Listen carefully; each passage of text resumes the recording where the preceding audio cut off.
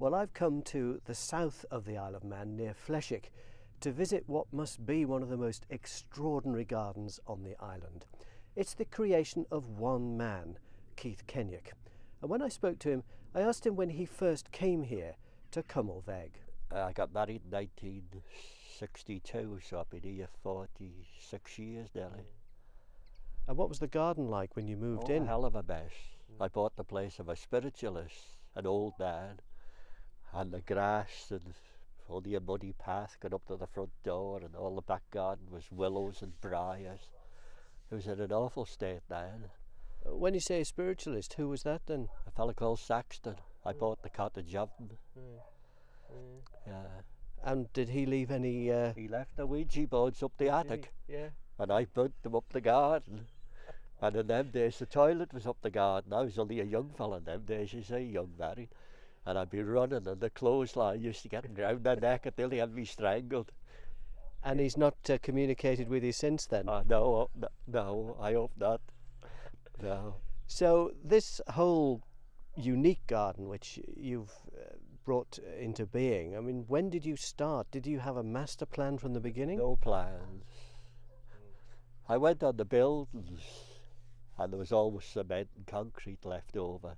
And I used to bring the lorry home, like, and that's why I made the pools, and I made these gnomes and all, like. Oh, you made the gnomes yourself? Oh, I had the mermaids, the little ones, and the snow. Well, there's 3 or 4 different types of things I made. It's very creative, and this is presumably is your expression of creativity. If you weren't doing this, you might have been painting or anything. Yes. I'm just driving the wife nuts with all my things. So what gives you the ideas? What comes into your mind to, make all in my mind. Everything's in my mind. Yeah. What inspires you though? You've got Apaches up at the end of the garden. Where did they come from? Well, I started, there was a tree rotten down the back garden, you see. So I painted an Apache woman on it. And it didn't harm the tree. The tree has gone crackers, big leaves and branches growing out. So then I done the other 2, and they've gone crackers. So a bit of paint hasn't harmed the trees. And then the Ghost Rider, he's done about 4 years ago, and then a couple of winters ago I made most of the men in the back garden. And the galleon, it used to be the orange submarine. Then I've just in the last couple of weeks changed it to the galleon, and it painted all orange. The porthole, and the portholes are only flower pots, I've got things for everything.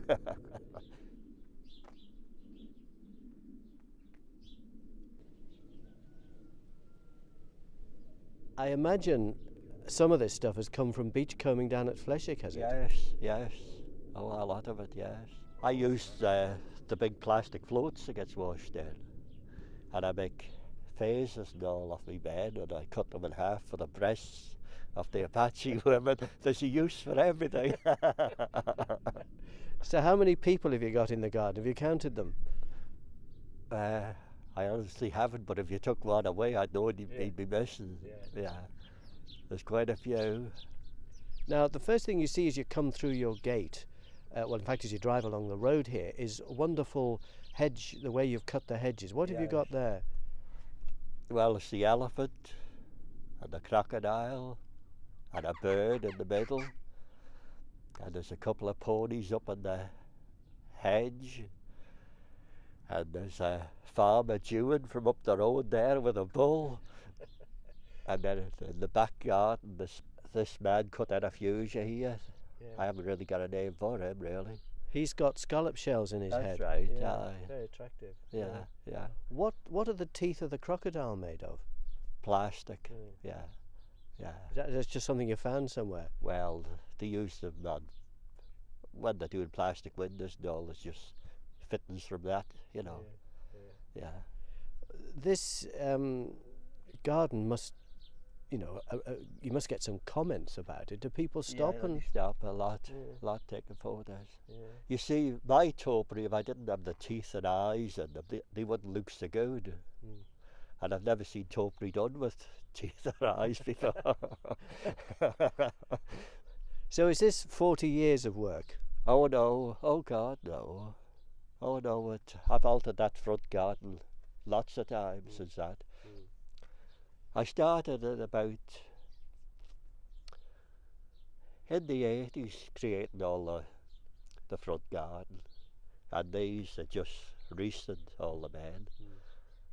And the elephant crocodile's been a few years now. It takes a while, you know, to get them, get the bush, like, takes lots of cutting. So do you try and have a different display each season? Do people say, let's go and see what Keith's got in his garden this year? Do Germans and TT week and all come here, yes, yes. I've made lots of friends. The motorbike men love it, yeah. So pictures will be going around the world then? Probably, yes, yes. And what gives you inspiration in the day? I mean, do you see something on TV and think, no, no, I don't copy anything. You don't? No, it's all out of my own head. I copy nothing.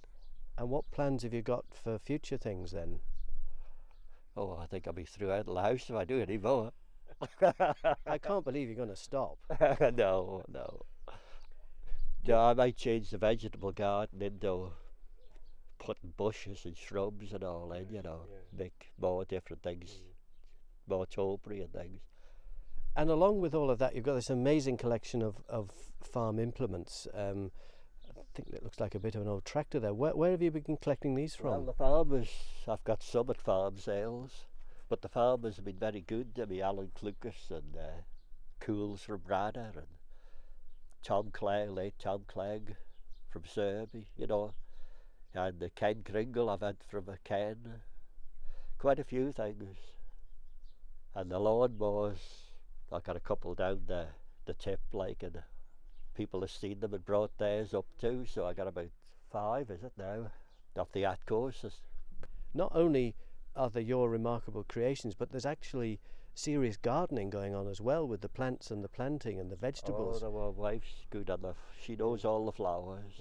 She's the expert flowers, yeah. And you've got fresh vegetables every day as well? Yes, yes. Well, Keith, thanks very much for talking to us. It's been fascinating. So we'll just go and have a walk around and look at some of the stuff ourselves. I enjoy the stuff, eh?